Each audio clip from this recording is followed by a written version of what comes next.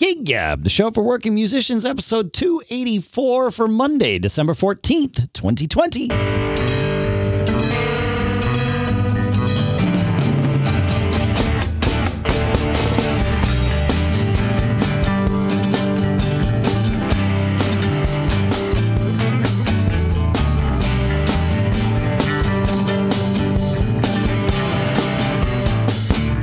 Folks, and welcome to Gig Gab, the show by, for, and about working musicians. As usual, here in Durham, New Hampshire, I'm Dave Hamilton. And here in Napoma, California, it's Paul Kent. Well, I played this week, Paul. How is that possible, Dave? I played a live stream this week. That's how it's possible. That's how it's possible, my friend. Yes. The folks at the theater where I do work and stuff had pulled together this holiday variety show-ish kind of thing, and they were going to just keep using the band that they had for like another show, Winter Wonderettes, and that all got changed because of COVID or whatever. And so, Dave, can you play? I was like, sure. And they said, oh, it's organized like a madhouse. So, I'm like, great. I know how to do that. I know how to approach that. Great. Okay, good. And they gave me the script, which is like a madhouse that they wrote up, and the songs are in the middle of the script. I'm like, yep. Okay. Got it. Good. Okay. First rehearsal on Friday, gig Sunday, Wednesday, Sunday or something. So we played our first live stream last night.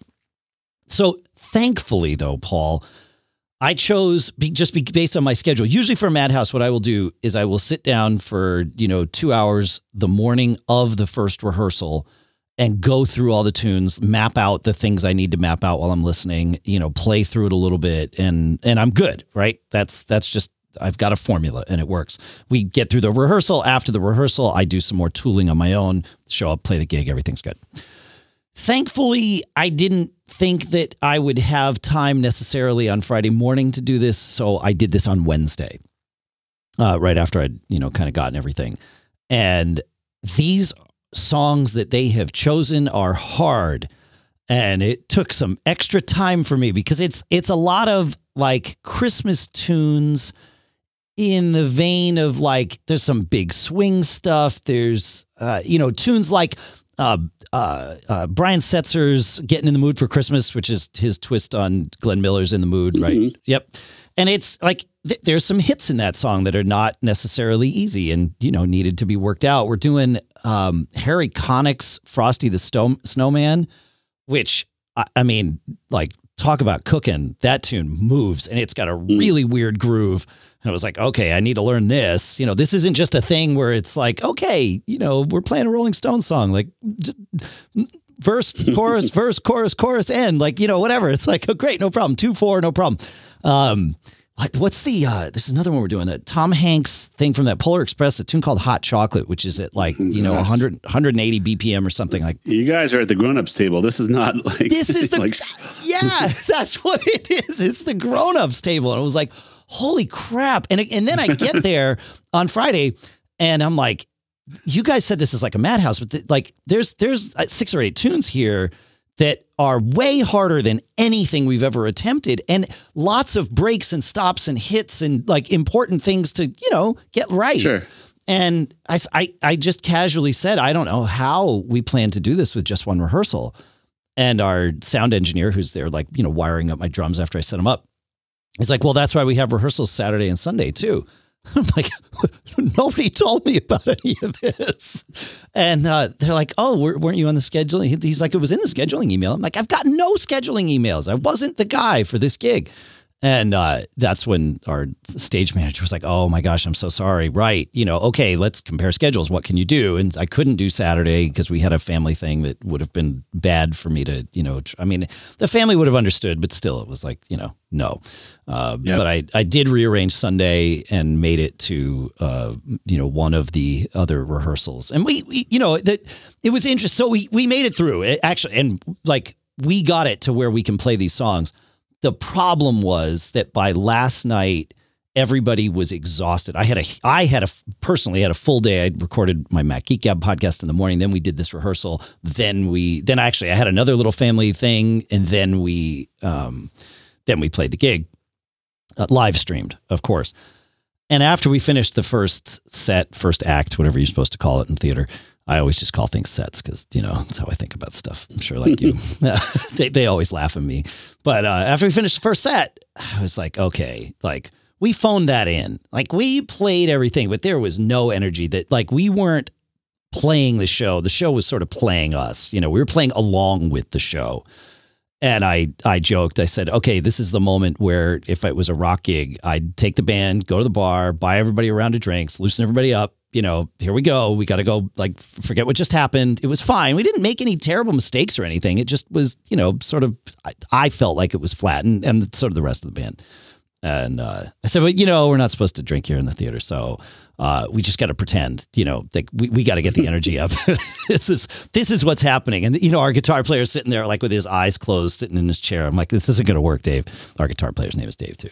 And so we got everybody's energy up and we did.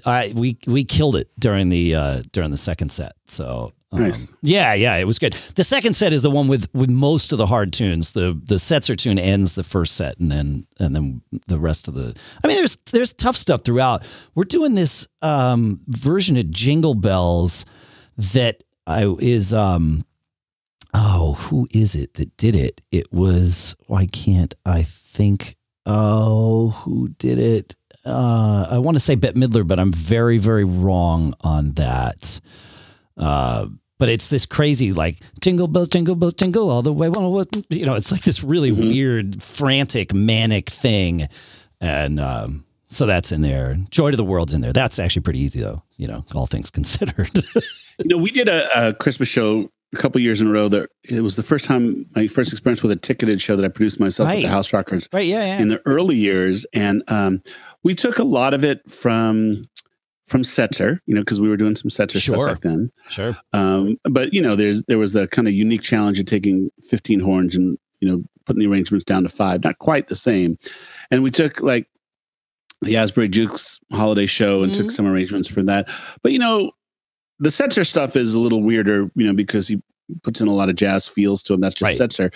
The Jukes stuff was pretty blues, it was pretty easy to get. But the stuff you're talking about, I was thinking when you were talking about that Harry Connick stuff. Dude, do you remember that video we were sharing where the band turns, or the people clap on 1 and 3 and he has to turn the band around? Yeah, he plays a measure of 5. Yeah, amazing. And the band doesn't miss it. No, he gives the high sign to the drummer. And it's clear that they've had this conversation in the past, right? Like they know what's going to happen because Harry just can't deal when people are clapping on the 1 and the 3, and he plays that measure of 5, and but to the naked eye, it looks pretty seamless. It's right there, and you can see his percussionist like cheering the band on after this happens. Like he's like, yeah, everybody's on the 2 and the 4. He's a real jazz player.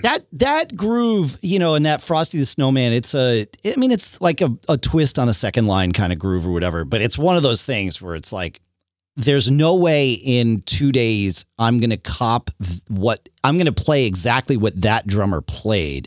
It's like, let me hear the feel. And the whole thing with that, with Madhouses, is it about, do people come because they're going to see some remarkable musicianship? I mean, is that the appeal, or is it the? I mean, do you always try difficult things on short notice, and that's what the vibe is? No, you're not usually. I mean, we have done some Madhouses that were extremely difficult and paid off really well. Like the one we did where we did a bunch of Queen tunes. I don't know that we'll ever top that. It was the right material for the right group of people, the right musicians, the right singers, and it really, it was over the top. We did Bohemian Rhapsody. No one in it ever should be able to pull that off. Like Queen didn't even pull that off live. They took the middle section and would track it because they didn't have 15 voices to do the whole thing, and we just did it. So, and it worked really well, in fact. So it has happened in the past, but it's not usually the thing. But there are some times. But this one wasn't built by the guys that usually build these. This was built by my friend Jason Faria, who's playing the lead in this. He's one of the leading characters in Madhouse, but he's not the person who writes the script. He wrote this show.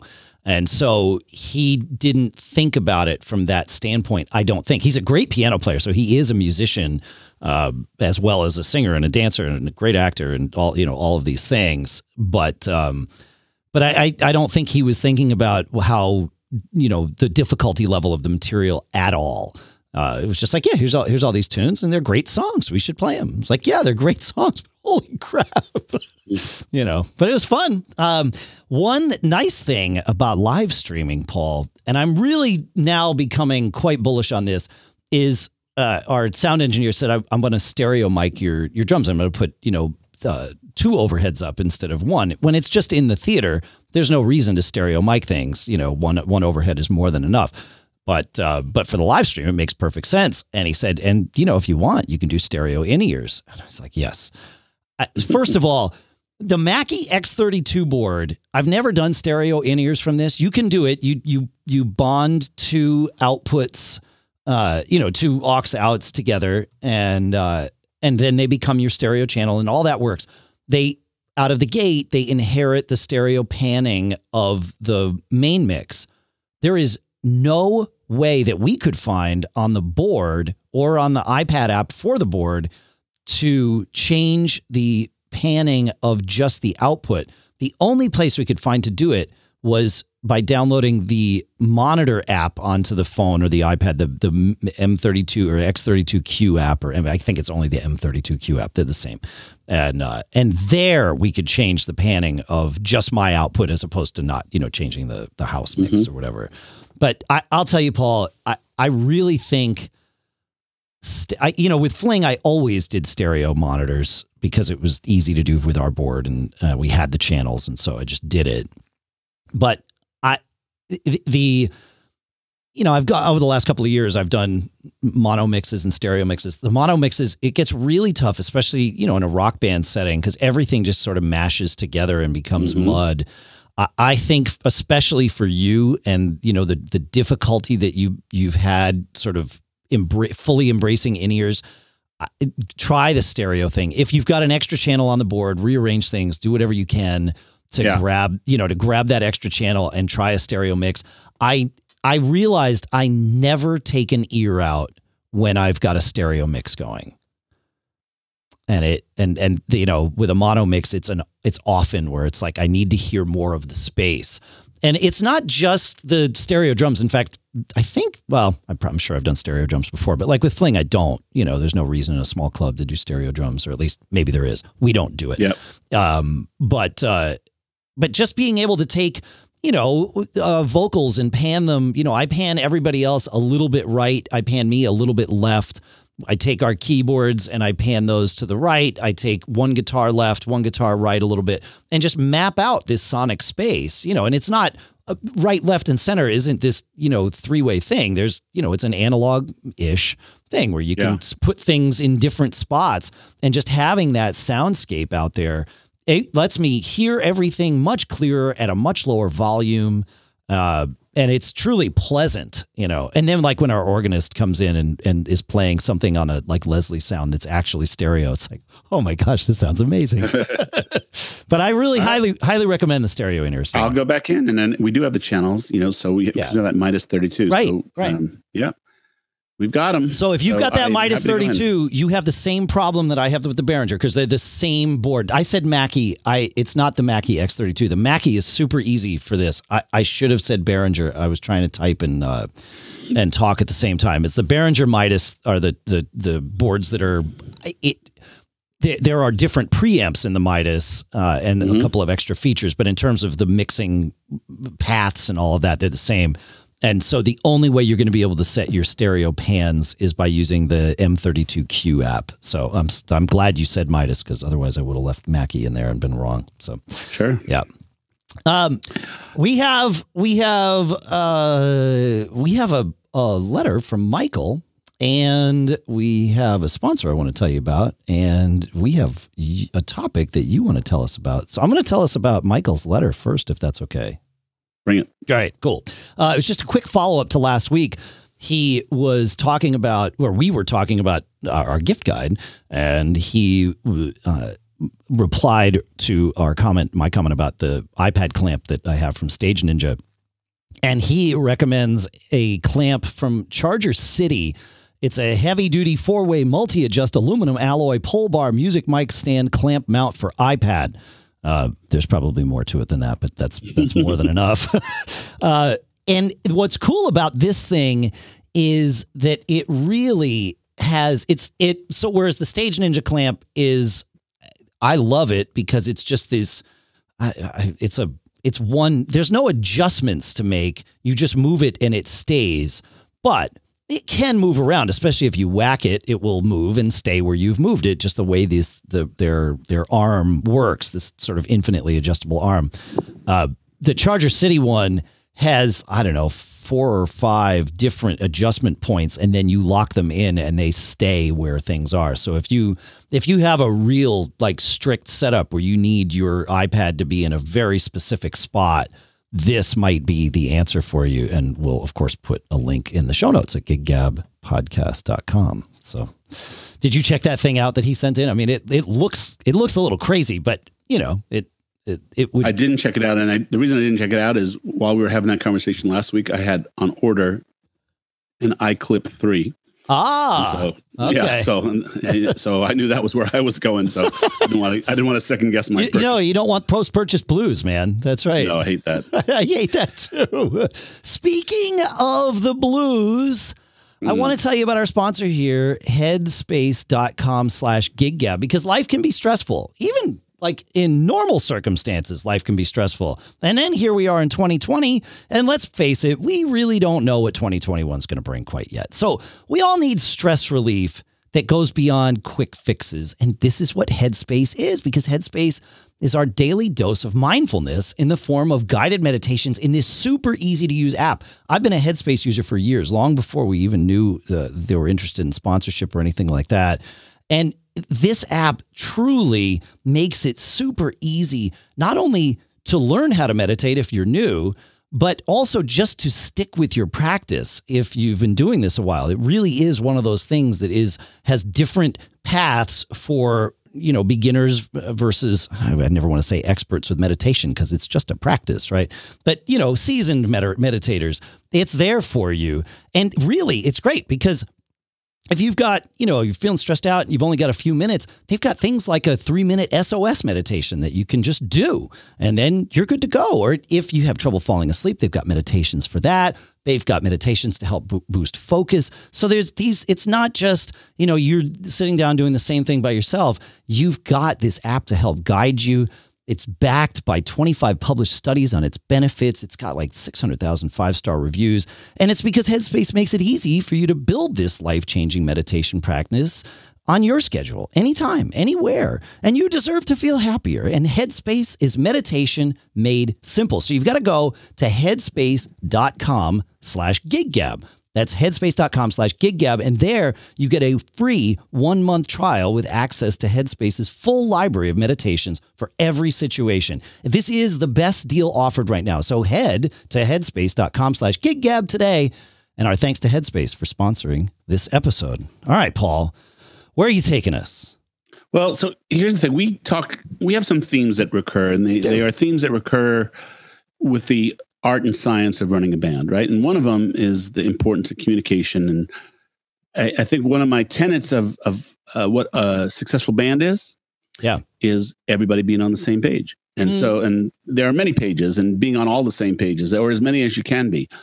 And I was thinking, you know, we had a discussion last week about planning for things to open up again. And just coincidentally, the House Rockers did a nice Zoom check-in on Friday night. It was great to see the guys. You know, some of them I haven't seen. I've been trying to keep in touch as much as I can. One of the guys has been ill, and, you know, and is recovering now, which was great to see. And, you know, it's just that good thing. And as a little aside, you know, I'm kind of struck that, you know, many bands like to think of themselves as family or brothers or, you know, whatever it is. It is kind of an interesting thing because you are people from different backgrounds and different families and different value sets. And you come together and you find this thing that works for you. And when it's good, it's good. And when it's not, it's heartbreaking. But the concept of family is a really interesting thing to kind of hold up to the light. And that's where this whole issue of communication comes in. So we had a conversation about opening up. And, you know, there's a bunch of different perspectives about, when someone will get a vaccine, or, even prognosticating about what will be safe and when will be safe. And Sure. we're just kind of talking about what the scene will be like when the world opens up again. And I know, most concern to me is that the indoor scene is going to have a lot of challenges. Some of these places will be gone. Many of the places I think will be gone. And one of the guys said, we should, throw our hat in and offer to do some, opening fundraisers, for some of these venues and help them, get their legs back under them. And a couple of interesting thoughts about that. One was, I don't know that one night that we do is really going to change, a business that's been without revenue for 9 months, Right. or, by that time, 12 months. But it is a nice thing to do. And, if possible, I would be up for it. But I know in my band, we've come to a place where after all these years, we will come to places where I know I can feel things are different. We have a general understanding in the band that we'll do a couple of pro bono things a year if it's a good cause, and Sure. Money isn't going to other people, and we're the only ones giving our time. Right. That would be one of the basics that we talk about. But we have in we have a general- rule in Chafed, and it's not really a rule, but it's a common phrase. Everybody, meaning each band member, everybody gets one a year. So you have a cause that means something to you. You want the band to play for free. Sure, good. go ahead. And of course, And Chafed hasn't played in a talked while, about it. but we talk about it. Correct. Yep. Yeah. Exactly. Yep. Yeah. So, I have in my band, 5 full-time musicians. Yep. And again, we don't really have fights about this stuff. I'll talk about the one that was a pretty divergent set of perspectives. And along with those divergent perspectives I am cautious when I play the leader card. This is for the good of the band. Sure. But the concept of things opening up and, what we'll do for free, really kind of, made me think about, what do we still agree on? What do we not agree on? Do we need to have another band meeting and just kind of go through? I had a band meeting several years ago, and it started with a conversation about how far we would go for how much pay.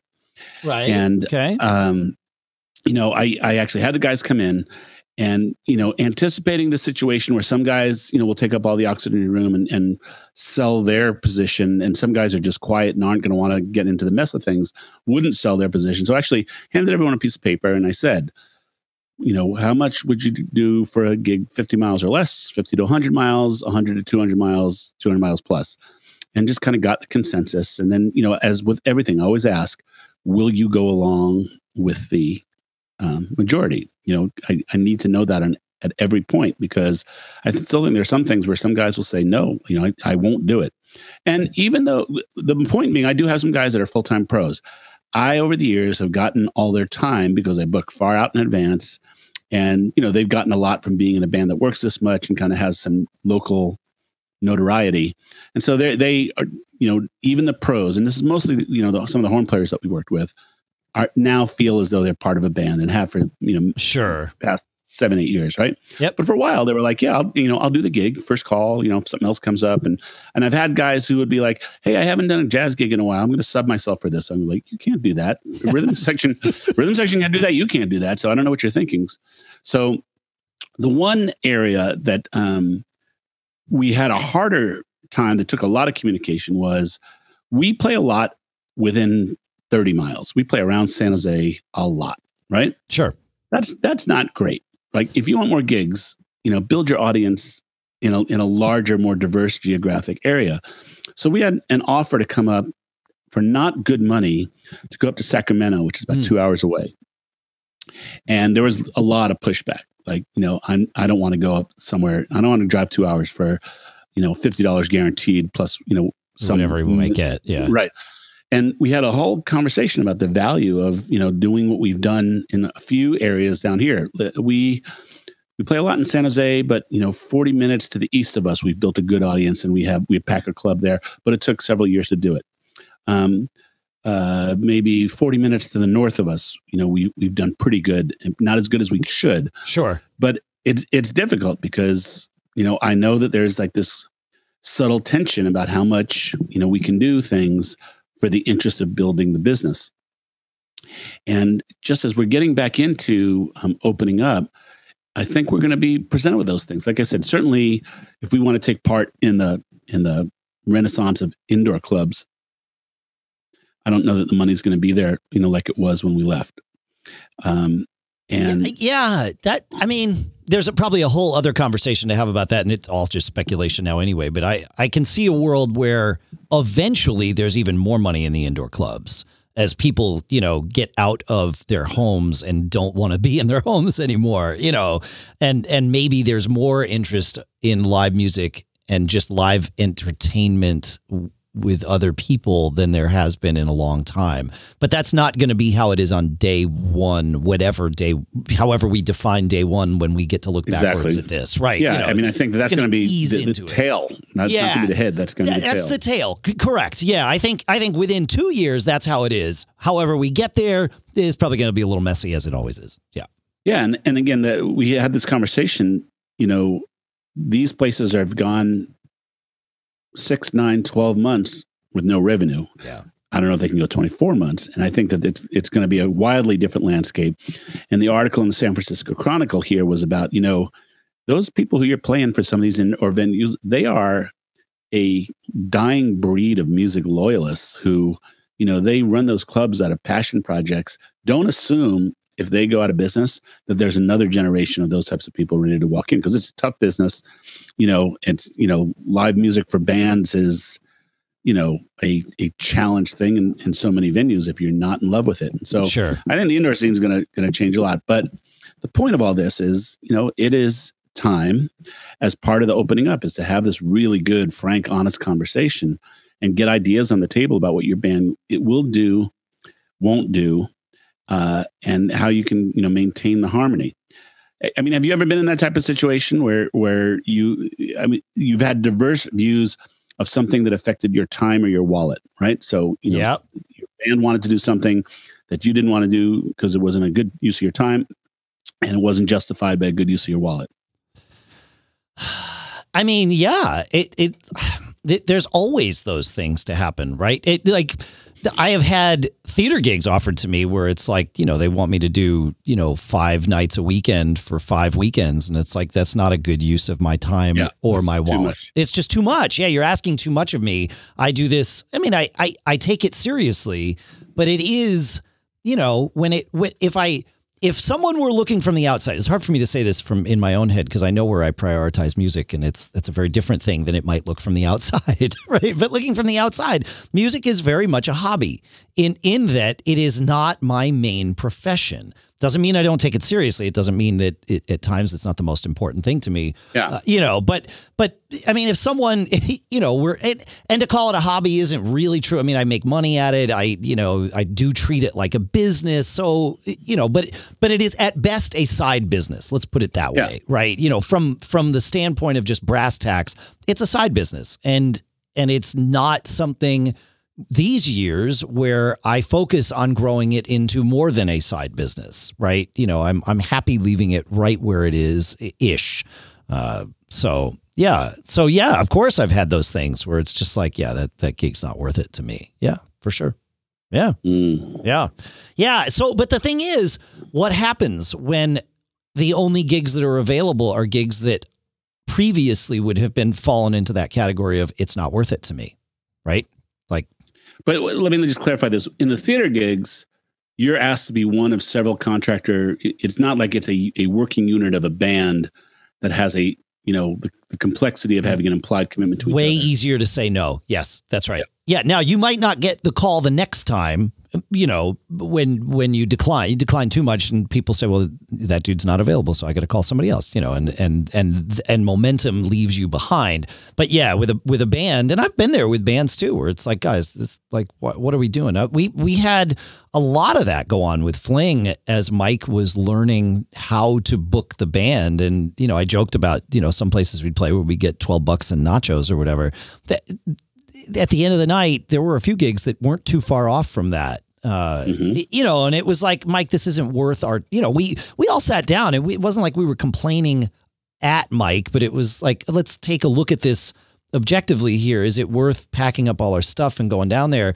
And what we found was, and perhaps this is a better metric, better litmus test on this. What we found was that those gigs that didn't pay well or that were otherwise, you know, like you said, not worth it, were also just not worth it because if they didn't pay well, it was usually an indication that they weren't really geared for live music. It was just this thing that they did as an aside. And so the people that were there weren't there because of the live music, because if they were, then the club would have more money to spend on live music because that's actually part of what their clientele wants. But if they've built this clientele up that doesn't care about live music, and now you're shoving live music in the corner for $12 and nachos, that's not a really great fit. Self-defeating. It's self-defeating. Yeah. It was like, you know, we'd be playing for our $12 and eating our nachos on set break. And the rest of the crowd would be way over there because they came to this bar to talk to each other. It's like, okay, well, why are we here? And I think that's kind of the thing. This is why I rarely mind doing charity gigs. And again, you know, the asterisk that you added before, as long as we're not the only ones donating our time, you know, that sort of thing. Right. But, I never minded doing charity gigs because usually those were gigs where people were coming to party, but it was a party in the name of a charity. And so let's all donate our time. But it was a good gig. Like you had a good crowd, like our Macworld All-Star Band gigs, right? You know, like those gigs, we played them because we loved to be able to play for those people. And to be able to do that is more important to me than making sure every single gig is highly paid. Yeah. But in the past, it was being well paid. I don't want to necessarily say highly paid, but being well paid was a good litmus test for knowing whether it was going to be a good gig or not. And then there is the important factor of maintaining the cost floor for your local market and all of that stuff. But that may not be the case as things, you know, during the beginning of things opening up. It might be, okay, look, you know, there's no more guarantees. Even like when we had your friend Brad Maddox on, when he was talking about the larger touring industry, and he was saying even the conversation there was that all the guarantees are probably going to be out the window. That was the speculation as to when things open up. Right. You know, even name brand acts aren't going to be getting the guarantees that they used to. It's going to be, okay, we're all in this together. We're opening up the doors for the first time in a long time in a new world. And let's be in it together. And the difference there's really not a ton of difference, except I think there is one major factor. And that is that most working bands that work in clubs don't have the same level of business representation as the clubs with whom they're working. When you've got, you know, the Rolling Stones playing at Giant Stadium, both of those organizations know how to run their businesses. And the people that are negotiating for how that all be in this together formula works know how to do that negotiation, right? That's a good point. Whereas, you know, you've got someone that's truly running a business of running a club, and then you've got a band that just wants to get out and play. And some bands have people that are better at business than others, but it's not a guaranteed part of the formula. And when it's not a guaranteed part of the formula, let's say it's a part of the formula for 15% of the bands out there that, you know, 15% of them have somebody that knows what they're doing. Well, that means that you're fighting against what the other 85% are out there agreeing to all day long. And that gets frustrating. So the pie in the sky idea of we're all in this together is great. And I fully support that. Like, it is going to be a new world. We got to figure it out together. But we need to make sure everybody's being fair to each other. And when you have different skills, different levels of business acumen, in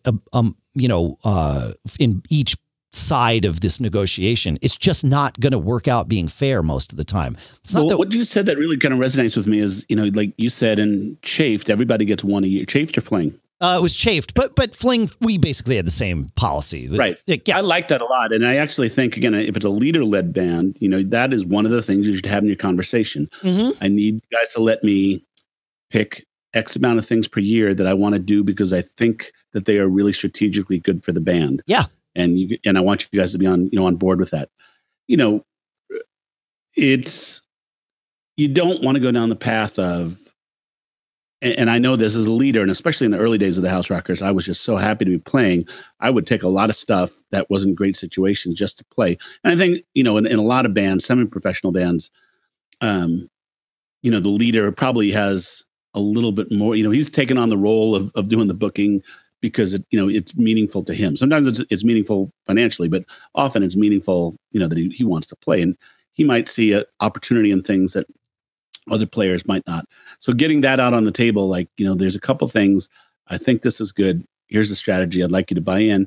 And then, that's a frustrating thing when they don't buy in. So then you got to figure out, do I sub? Right. And do I want to have, a different team that goes with me on gigs that are 100 miles away? How do I make it right to those guys when it's, do I find local guys up there for subs? Yeah. That's that. Then you're kind of futzing around with your brand. Then it's a different thing. It's a different thing. That's right. Yes. Yeah. It's a very different thing. Right. So, yeah. Conversation. Yeah. No, it's communication. Yeah. This is why I wish there was a way to solve this problem. And truly, I know that most people involved on the bar side and on the band side, just to really break it down, I know that most people involved don't want to exploit the other, right? There's some that do, and it's pretty easy to identify those, to be fair, right? Most people are just like, the bar owner's trying to run their business.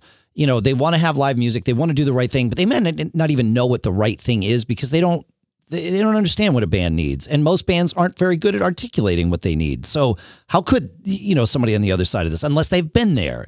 And it's really obvious when you show up at a club that is run by someone that is or was a working musician. The sound gear is set up the way it should be, right? Like it's painfully obvious when you get one versus the other. Absolutely. Yeah, and it's great, but it's the exception, not the rule. And that makes sense. These people are, restaurateurs, and that's a whole different business. And if you think being in the music business is tough, man, try food service. That is something I like. Stay far away.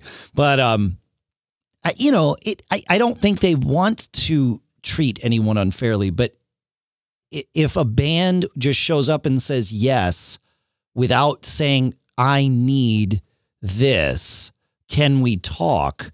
Usually, I need this, can we talk is an okay thing in business. It opens that conversation, but most bands don't feel confident having that level of discussion. I don't even want to say negotiation. And that defines our industry. It has defined our industry for decades. Without a doubt.